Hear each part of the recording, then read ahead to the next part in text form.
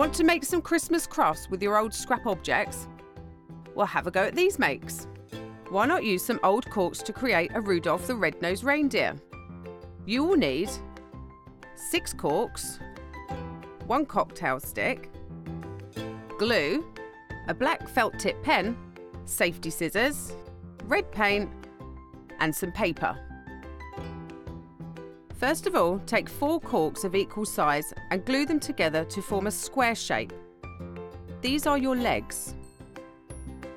Then, glue 1 cork lengthways and stick it across the legs to make your reindeer body. Take a cocktail stick and cut it in half before placing it at one end of the body. Cocktail sticks are sharp, so ask a grown-up to push it into the body for you. Then create a set of antlers with any scrap paper you have. We're using an old Christmas gift tag. Cut the antlers out and glue them to the back of a cork for the head.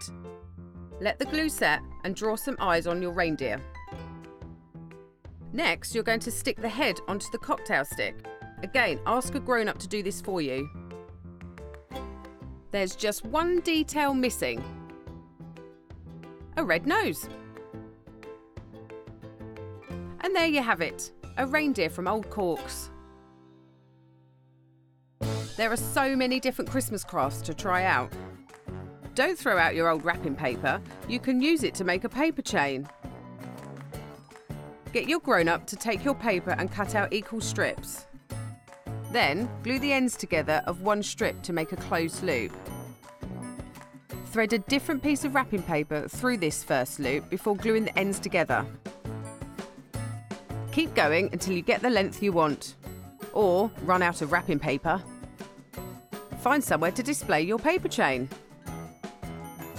If you have a pine cone handy from a winter walk, why not make your very own Christmas tree? Paint your pine cone green and leave it to dry. Then glue the base of your pine cone and attach it to some old stuffing or cotton wool.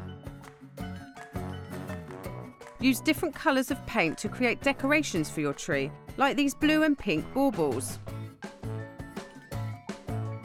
We've also added a gold spot to the top as our tree topper. Now you have your very own Christmas tree.